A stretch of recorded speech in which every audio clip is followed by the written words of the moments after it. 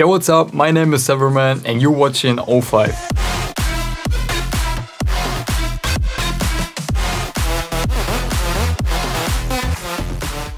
For today's video, I've created a stamped record style bass house drop. But yeah, before we start to explain anything, let's just listen to the drop that I've created. So let's go.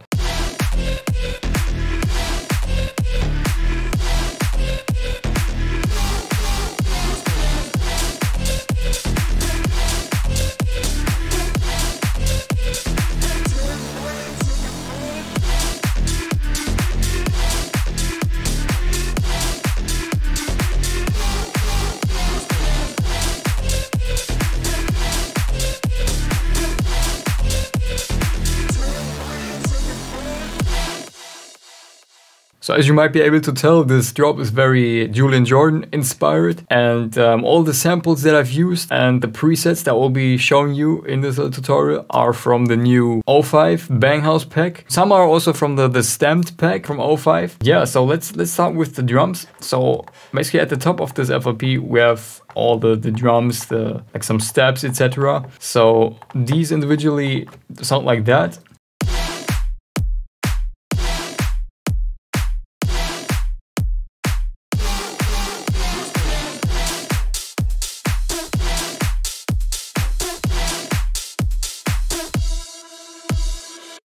So I basically got this kick right here at the top, and then I layered this one with a kind of pre-clap on every second kick drum to really create this nice groove. Then like in the second quarter of the drop we have some hi-hats. So I basically have this drum loop and then I layered this open hi-hat to it, and with those it sounds like that.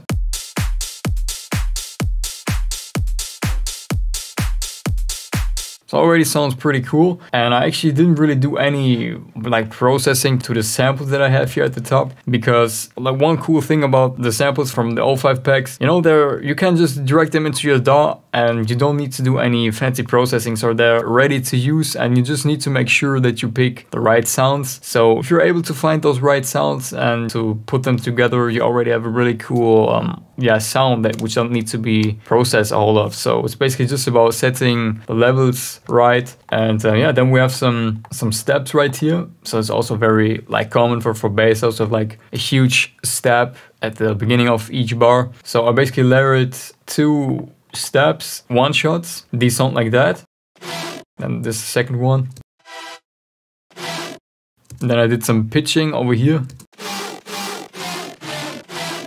It sounds pretty cool. Also, it gives a bit more like, kind of a melodic vibe to them. Then I layered this crash also to them. And this crash helps to kind of add some more high end to those steps. Then we have this vocal shot that I implemented. Let's go. So on that one, I think I just put some delay. Yeah, a little bit of EQing, like getting rid of the lows in order to kind of make room for the bass line, you know, to not have it clash with the bass line. Then we have some fruity delay, and with this one, use this for the delay.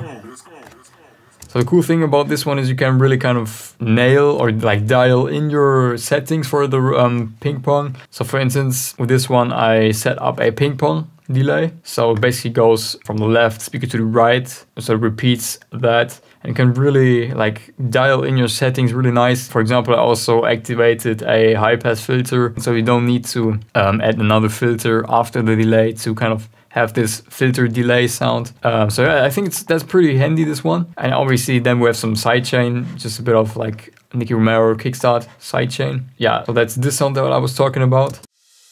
And then I also added kind of another one shot, and this also just, you know, creates some more variation in the drop. You know, again, create some variation, because if you introduce new stuff and then you keep that stuff in there for like the entire time, it can also get quite boring again. So that's why I put them out again, and then in the fourth quarter of the drop I have them in again, so it creates a really nice variation. I'm also like call and response type of vibe in the drop, which is always really cool. But then let me show you the bass line. So the bass line solely sounds like that.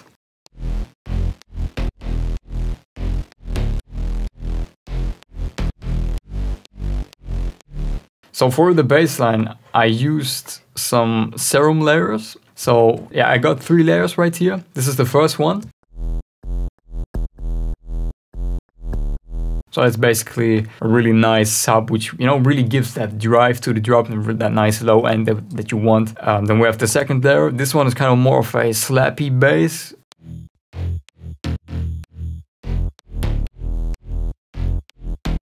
And then I layered one more sound to the bass line. So this one is like a Reese type of bass. And this third layer helps to really fill out the frequency spectrum for the bass line, because it also adds some high end to the sound, because yeah, the first 2 layers didn't really have any high end. So yeah, that's basically the bass line. Then I used the third layer also for the Reese fill that I have in this track. And this Reese fill, it sounds like that. So I basically created like 2 notes, the D and the F. And then what's special about this one is kind of the processing that I did on this one. So first of all, we have quite crazy EQing. So I really boosted those kind of 200 Hertz to really kind of create this resonating character for this Reese bass. Then we have some distortion to really make it like crunchy, really nice, give it a lot of energy. Then what's probably most important about that one is the effector plugin from FL Studio. So for this one, I used the Vox, and with the Vox, I think you can basically also create resonance in your sound. So this one is really cool because it really gives that special character to the bass, I would say. So what I did is I automated the X and the Y knob in this one, as you can see. And with those 2 knobs, I'm basically shifting like the resonance frequency. And yeah, so these basically create this nice character. So without the 2 automations, it would sound like that.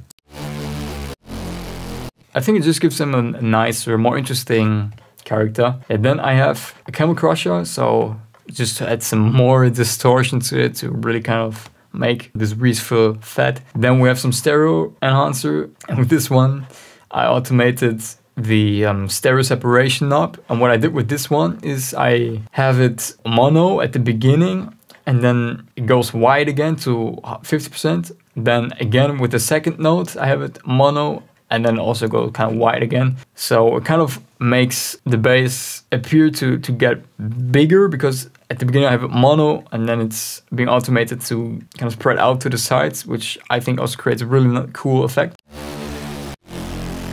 So without the stereo enhancer, it would sound like that.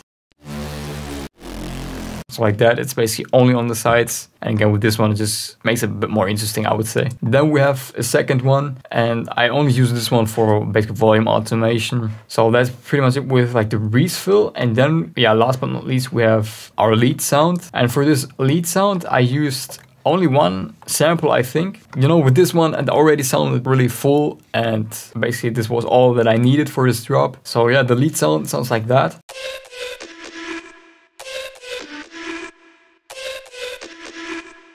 Then also what I did is I kind of created a B part where I changed up the melody.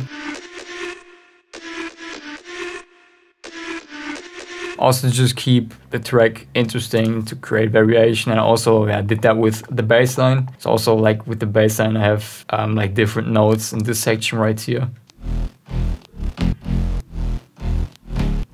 So let's check out the processing that I did for the lead sound. So I have this one routed to the first channel, and on here we have some EQing.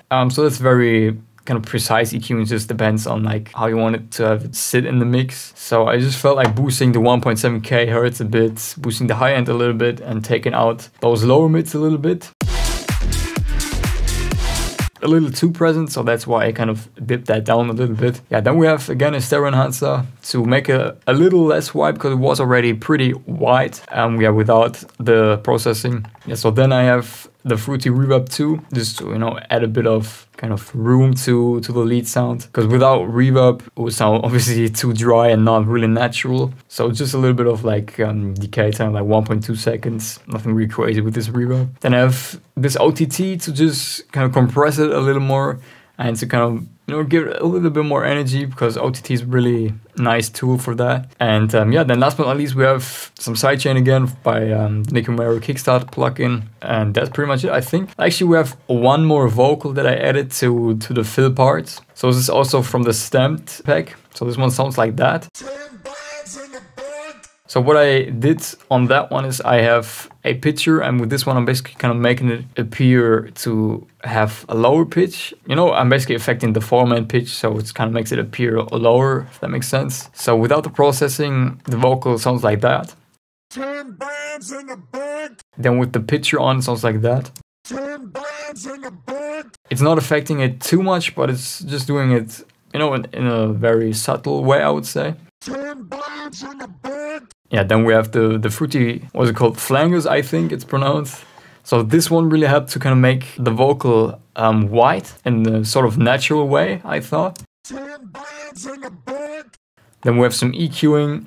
So just kind of reducing the lows a little bit, boosting the highs a bit. Again, OTT to kind of compress it a bit. Then we have reverb also on this one. So what's special about this reverb is that I gave it a sort of metallic character. So like how I did is I reduced the size and diffusion in this one all the way. And also, as you can see in this little window right here, it kind of shows you how it sounds. So if you were sitting like in this triangle room, a reverb would sound like it looks now. And usually when you have the size normal and diffusion like that, it would kind of be a room like this where you don't have, you know, walls creating weird resonances like in a normal bedroom or whatever. But actually reducing those two really helps to create this metallic vibe for the reverb. 10 bands in the bag.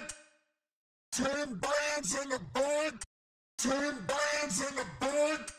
So yeah, that's pretty much it with this little bass house style, stamped style bass house drop. Alright, so that's it. I hope you liked this little tutorial. If you did so, make sure to give this video a thumbs up. Make sure to subscribe if you haven't already. And I hope to see you in the next Ofive video. Bye.